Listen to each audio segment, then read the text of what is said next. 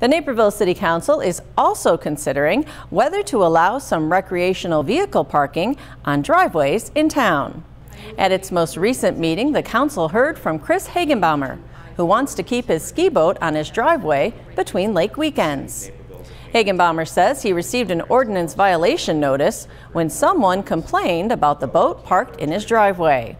Current city regulations require that recreational vehicles be parked in driveways for no more than 48 hours at a time or no more than 14 days in a month.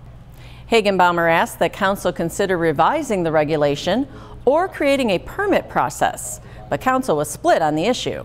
I think people should be able to do with their property what they want to, unless they're doing something to harm someone else's experience with their property and home. I don't think people, living in these communities want to see storage of recreational vehicles or, landscape equipment or, whatever it is that people have, snowmobiles, empty trailers, you name it.